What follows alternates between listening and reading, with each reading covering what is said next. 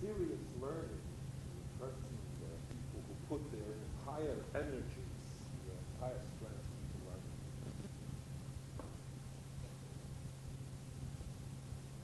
A mature Alokach, someone who has studied and has learned, knows the technique. What is this learning really about? And he will tell you, and he will explain to you.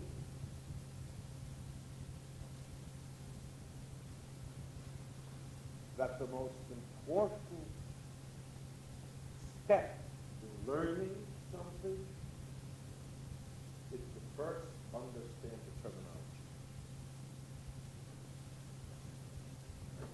Very interesting thing. A big person once said, Rav Shlomo said to Yirmiyah, Maka Roya. Yirmiyah, he showed him a budding, a blossoming almond tree. He says, Maka Roya. So he answered, he said, Maka shocking. He says, I see a stick, it's blossoming with almonds. In his vision, in the prophecy, he showed him a branch, let us say, of an almond tree. And he says to him, what did you see? He says, I saw a makal shocking. He said to him, hey, Papa, you see very well. So someone once asked a question, and he said, what do you mean, hey, Papa? He showed him a branch, a stick, that was blossoming with almonds. And he answered him what he saw. What do you mean? He says, oh, very good. Hey, absolutely right. You have seen very well. He explained the following. Imagine if we're going to show you a tree. You'll say, well, a tree, the man is a tree. Life is a tree. Spirit is a tree. Shokeh, almonds, those are our deeds. You would begin to philosophize about everything.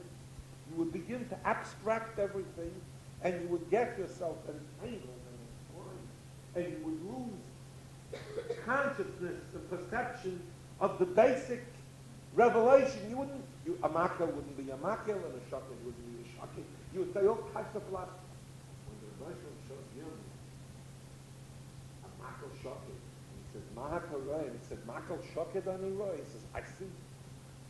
He says, you define basically, without becoming involved, without unrealistic abstractions, if you first define what you see, you're building, you have a basis for what you're building very well. All this is a preface. In true learning and in true understanding, the first thing is you've got to define for yourself basic terminology. You have to take some intellectual strength to be able to stick to the basics and to ask yourself the question, do I understand? Do I understand the basics? Do I have an insight? Do I have a true insight into the basics? All this I have is an introduction to something so problem. In the davening, in the siddur, the most important, from the point of view of halacha, law, the most important part of the siddur is Krishna. That's the Yoraisa. The Torah commands us to read Krishna twice a day. In the morning and the evening. Shema Yisrael. That's the most significant, the most important part of the siddur. Now, after Shema Yisrael, you read the first parsha, you say, V'ahavta Hashem Elokecha b'chol levavcha v'chol nafshecha v'chol moedecha. The whole nafshecha, even if he takes your life, the Gemara says the whole moedecha means that you have to give up all your money, if the person has to just walk out penniless. And for Yiddishkeit, that's a big thing, be prepared to do such a thing. The question is, what does the Ahavta, you should love? We spoke about it once, but I feel it's so significant, there's something more here that I have to explain.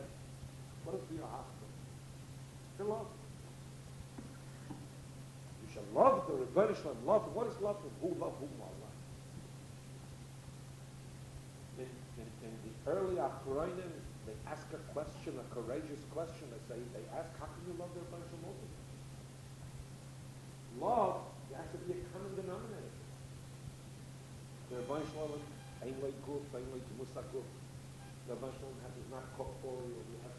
He has no body. He has no dimensions. Love, for love, there has to be a common denominator. There has to be a basic. We have to have something in common.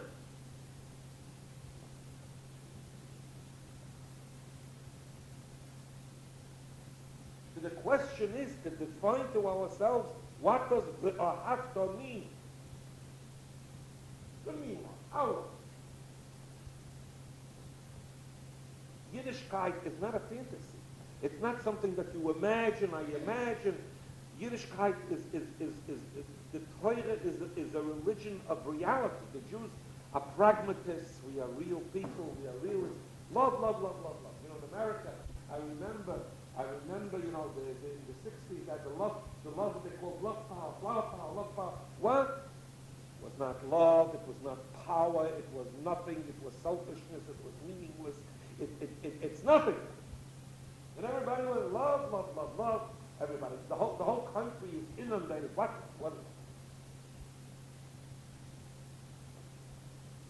does Vahavta mean? And how is Vahavta possible? If you want to sit down and earnestly learn the first two psukim in Krishna, you will encounter a tremendous, if you are honest and the courage to be honest. What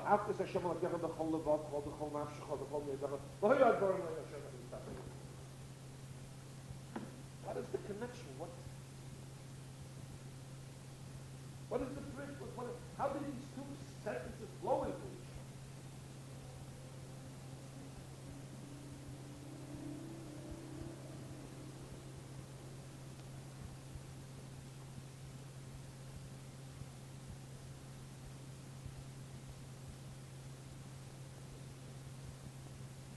Requires concentration. They say to understand the question is a half answer. We have to clarify to ourselves, what does it mean to be an Ohev Hashem? How does it express itself in life? Concretely. How do we reach it? Through love we reach it. And we have to be prepared, the whole levavcha, the whole nafshecha, the whole yedecha. I love him. Because I love Shabbos, I love the Chal, I love him. What does it mean? How do you do it? We, who are we? Who did we see? We live in a materialistic world, in an immoral, unethical, distorted, sick society. You say you have to love, love, love. Where are we going to come to this love? With, let's ask ourselves, we have Avos Hashem?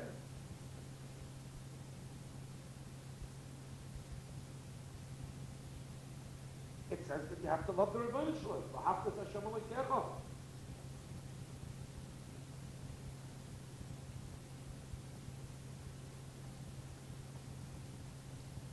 This is a serious question.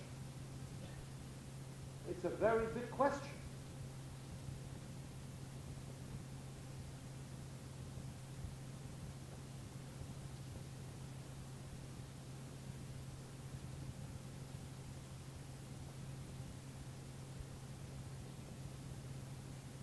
The Medrash says concerning the Torah in Bereshis, in the beginning of Chut, the Medrash brings the pasuk Vo'eye etzloi omoin shashuim yoim yoim.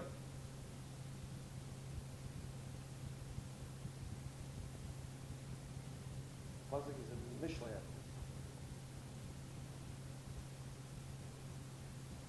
Shlomo Melech, in speaking about the qualities and the virtues of Torah, want to know what is it Torah. Shlomo Melech wanted to phrase it to us in a way to communicate to us what is Torah.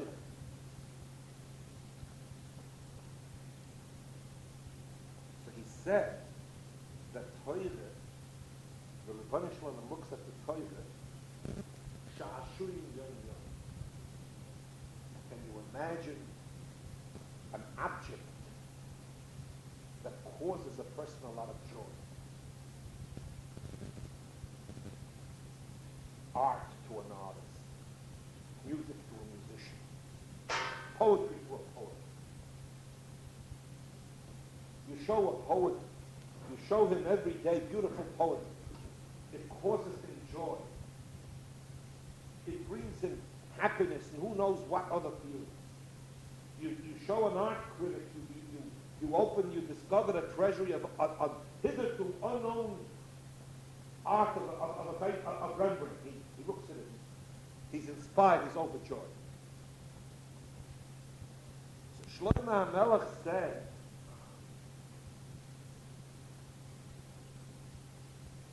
that the relationship between the Rebbeinu Shalom and Torah, the relationship between the Rebbeinu Shalom and Torah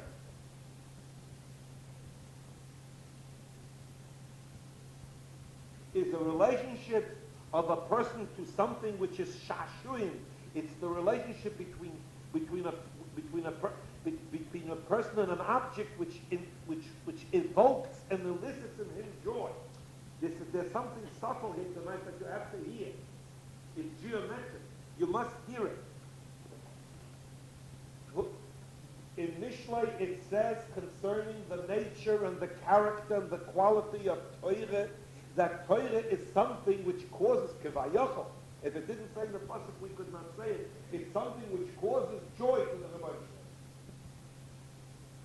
Sha'ashuim yoim yoim, the ayat for online, sha'ashuim yoim yoim, that the Torah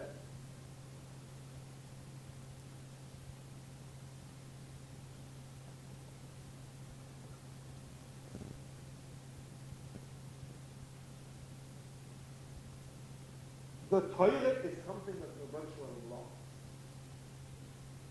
Something that causes you joy. It's something that you love. It's something that you are involved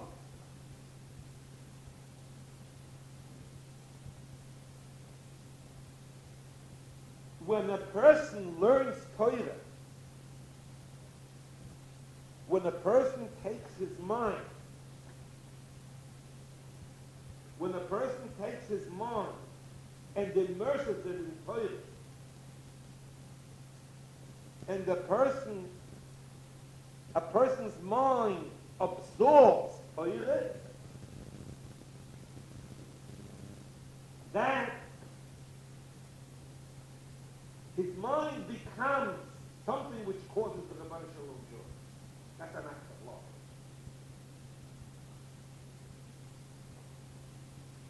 We have done that. There's a subtlety here. And this answers a lot of questions. It says, if you would know to what extent the mitzvah of Talmud Torah is, in America it's very hard to see it. There are people, Talmud HaChachamim and Etzisrael, you can see it, in some places.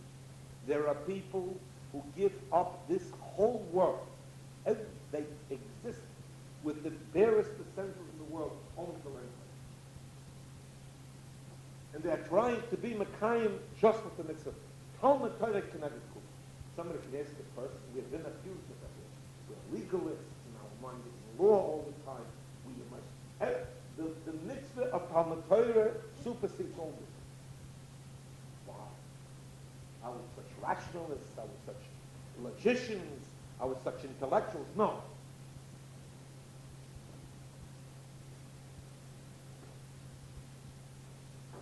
Listen closely.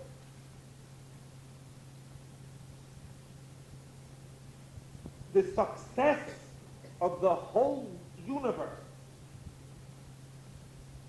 lies in the hands of a human being.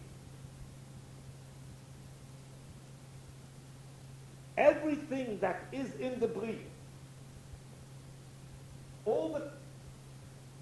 take for example, you learn in Chumash, you open the Chumash, and you learn what was created on the first day, on the second day, on the third day, on the fourth day, the fifth day. On the sixth day, Adam was created. On the sixth day, Adam was created.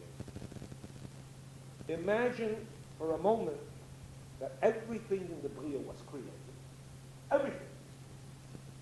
The heavens and the earth and the fish and the animals and the grass and the fruits and the trees. Everything. Except man. All the forces of nature. Everything would be created with all their beauty and all their force, except man. Man wasn't created. What kind of a world would it be? It would be a world without a purpose, a sterile world, an empty world. It would be a world without a goal.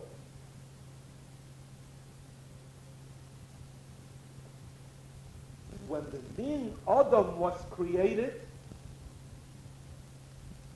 with the Tzelem Elokeh, there was unleashed in the cosmos a Bria, such an entity that had in him a special koyach, a special force. The force to take everything that was in the world and elevate it and annihilate it and bring it to a higher purpose. If the whole Chumash, if the whole Maaseh Bereshis were to happen, and not the Bria world, it would be a sterile world. It would be a meaningless world. It would be a world without a purpose. The world received its purpose with the Bria of Adam, who had the Tzelem Elokeh. He was that divine that gave the world a goal and a purpose. And the goal and the purpose was to elevate the whole world. To take all the forces in the Bria and to take it someplace else and to bring it, to borrow an expression, to bring it to someplace higher.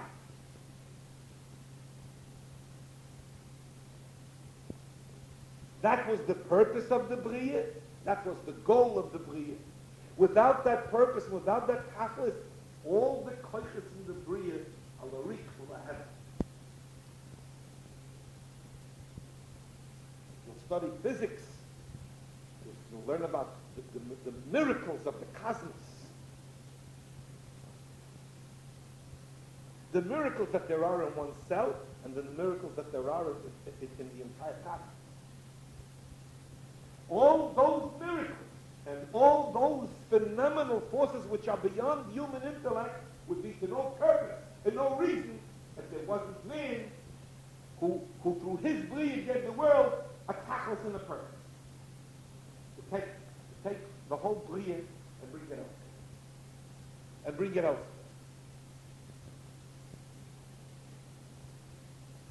How does he bring it elsewhere? Man has in his bechira, man has in his head, in his intellect,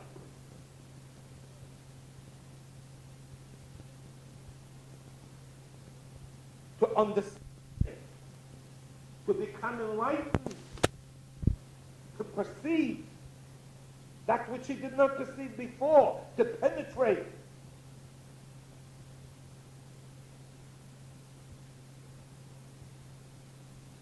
That penetration is reaching the goal and the tachlis of Bria Zorah. Look in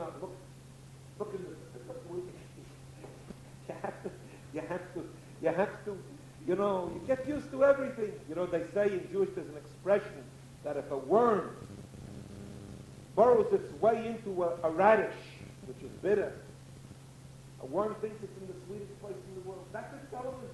He lives in a radish. He doesn't know there's sugar that's not on it. He's living in a radish. That's the sweetest place in the world. We live in a sick society. We live in a society of terror, of cruelty, of sadism, of injustice, of inequity. To perceive greatness, to perceive greater dimensions for a person.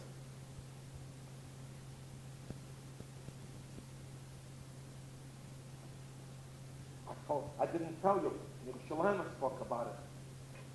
An interesting thing. Rav Shlomo went to visit an old woman in Yerushalayim who owned the house where they used to live, her landlady. The woman in her 70s. An older person. And she's going blind. She's blind. She's getting blind. See what's going on here. So Erev Shabbos, she went to visit her. She asked her, is there anything I can do for you? She's a very independent person. She said, it so happens there's something that you can do. I'm running out of shemen, out of oil. I need some oil. Whole situation is, she went away. So her butler was kind of big thing. Two things. One this kind of oil, that kind of oil. She said, how much is it? She said, no. No, please. I was here 5 years ago. A very good friend. There was a relationship between them. Take it. Let. No, I can't. Back and forth. I can't. She finally said, all right, I'll take it, but I'll give the money to the trucker. Is that all right with you? Okay. She'll give the money instead of paying her, she'll take the money and give it to check. Okay. You know what charity? I said, there is an insane sign here. And once a week I go and I buy falafel and I bring it to the insane people, to the mentally ill people. I bring them falafel. Yes, if the woman, she didn't go to the barn house. She never was part of the Vietnam peace movement. She doesn't know what drugs is. She sits in one room, and in her mind, she perceives that the mentally ill, they too have to be happy, and they too have to have some happiness and some enjoyment. So once a week she goes and brings falafel to the insane people. This is her mitzvah. This is a perfection. This is a person who is not egocentric and thinking, what do I need? And I'm almost blind, and I'm sick, and I'm alone. This is a person who has penetrated a barrier. This is a person who sees something that in New York, 10 million people, I tell you, 99% of all the people in New York are 99% of 10 million do not have that. They wouldn't know what we're talking about. They'll say she's crazy. So what's the pshat? The pshat is that 99% of the people in New York City, their dimensions of their humanity shriveled up. Their vision is very narrow. They do not perceive and they do not see. This woman has knowledge in her head. There's a knowledge in her head. There is a reasoning in her head. There's a logic in her head. She's a Bas Yerushalayim. She grew up in Yerushalayim between Tzaddikim, that she perceives from her house to the needs of the neglected and the abandoned.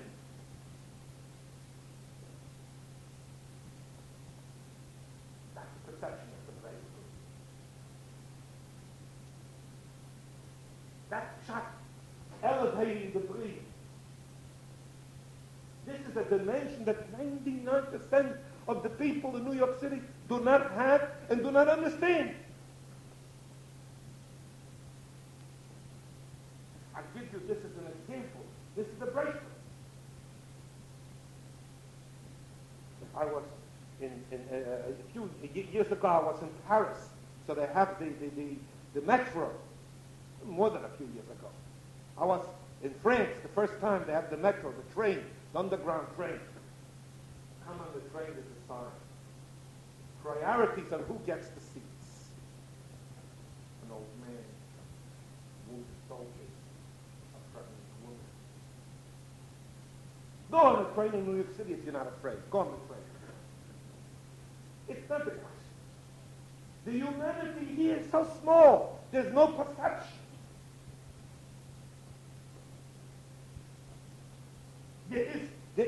Humanity can expand, it's resilient, and it can shrivel up.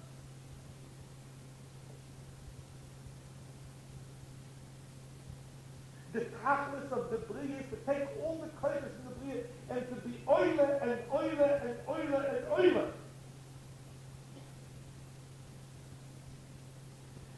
When it says in Mishlei, when Shlomo Melech says in Mishlei that the Torah causes joy to the Rebbeinu Shalom, it is the toy of the Rebbeinu from Shashuim. It means that the Rebbeinu Shalom's purpose in the Bria is fulfilled through the Torah. In the Torah, there is the wisdom in the Torah which says that there is where the ultimate goals of the Bria is.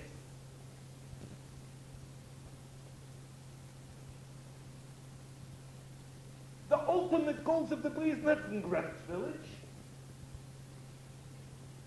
It's not in the Village Boys. As avant-garde and sophisticated as they think they are, and righteous as they think they are. The goal of the Bria, that which causes the Rebbeinu Shalom joy, is in the wisdom of the Torah.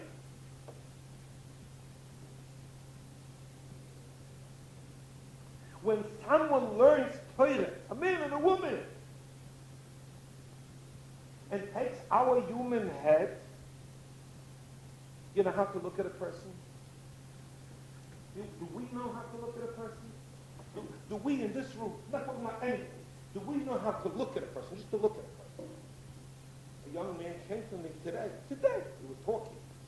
Very chashuv, a younger man, Koil says to me, I have a problem. He says to me, I find myself talking to myself. I said, that's no problem. He says, mentally, he's always talking to himself. That's no problem. No, wait a minute. You are talking to myself. What are you talking to yourself about? He says, if somebody said something to me that hurt me or that I dislike, so I find myself talking to myself, I should have told him so and so. I should have said these words. I could have told him this word, or that would have hurt him, that would have cut him down. Because I find myself thinking hostile thoughts. The incident happened 2 months ago. The person forgot about it. He says, and I find in my mind, I think such cruel things that if I ever let my mouth say the answers, it would devastate the other person. He says, I think of the cutest, sharpest thing to cut a person down a piece. Why should I spend something? There's a hostility in me. He said, I look at a person, I'm looking for the first thing, what's wrong? Why shouldn't he say, I look at a person, the first thing is what's right? We don't know how to look at a person. In order to know, I showed him a Rabbeinu Yoina in the Shari Shuvah. The Rabbeinu Yoina, in discussing the Yisurim of Lashon Hara, not to get into the halacha aspect of it, he says, one of the things that he says there is, he says, it's a sick look. Yeah, you look at a person You're looking to see what's wrong, what's negative, where's he making a mistake, where is he inferior, he says, that look is a sick look. We don't know. What do you mean a sick look? I dress very well, I have a nice house with furniture, I have money to buy. I'm sick. Sure you're sick, you don't know how to look at it.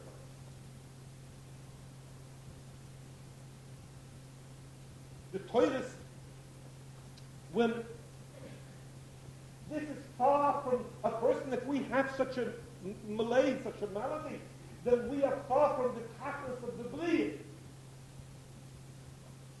The tachlis of the Bria was that the Tzelem Elikim should be oiler, and the Aliyah is in the heart. What is a person if not his ashkafas, not their attitudes? If we have sick attitudes, we're sick people. If we could sit home and have the nobility to think about someone who's totally insane, who is out of contact with reality, to bring his comfort. I know.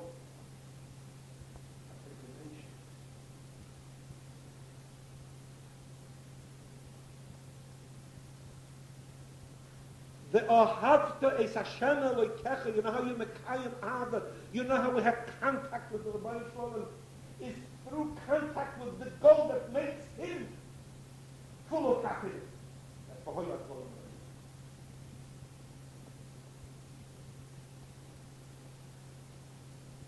There's no other way.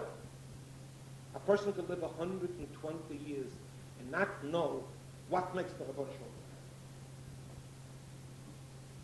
I want this, and I say this, and I say that, and this one told me, and the other one says, and that wise man says, and this group says, and that group says, and the other group says.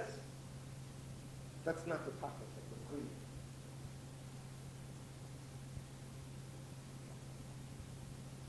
Ahavas Hashem, you can't have it outside.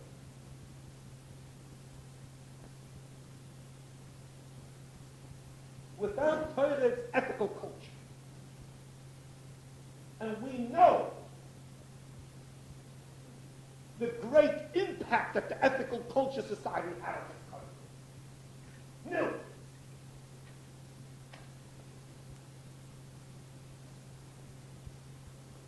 And with Hashem is through a person taking Torah into that. Not that I love this, I love that, I love the other thing, I love the Rebbeinu Shalom. That's not so.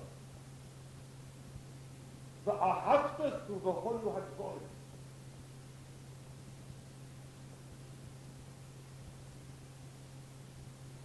You cannot know that the shiakoin of a person, the dimensions of a person without looking in the Rebbeinu Shalom's Torah.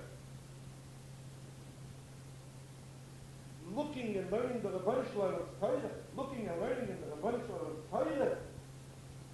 Learning the Rebbeinu Shalom's Torah, and a person taking his mind and putting and hope that his mind should take the attitude of Torah. His mind should have the courage. I want to see in the Torah how it looks.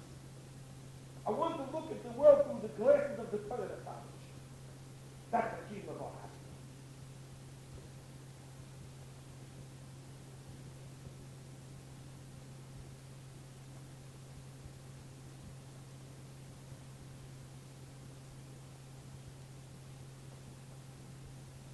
We don't know what to do about it. Our mind, the problem of the modern mind, the modern Jewish mind, the so-called Jewish Orthodox mind is, it's not a Rishon anymore. It's just a lot. It's a public stuff. Everything goes in there. Everything's like, they are liberals. Everything goes into our mind without discretion, without investigation. Everything goes into our mind and influences our mind.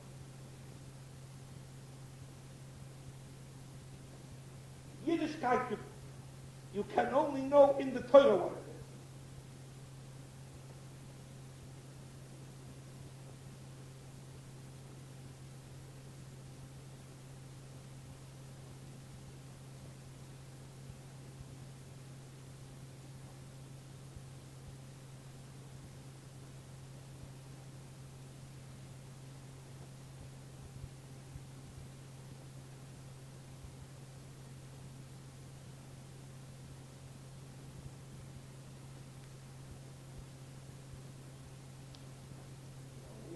have to rebuild our world. The only way to rebuild our world is through looking into the Torah. You see, that's Ahavas Hashem. The definition of Ahavta is the Hoyu Agor. Without the Hoyu Agor, without our wanting to learn, just for women can't have a Jewish home. You can't establish a Jewish home. You cannot raise your children. You cannot give over to your children if the women do not know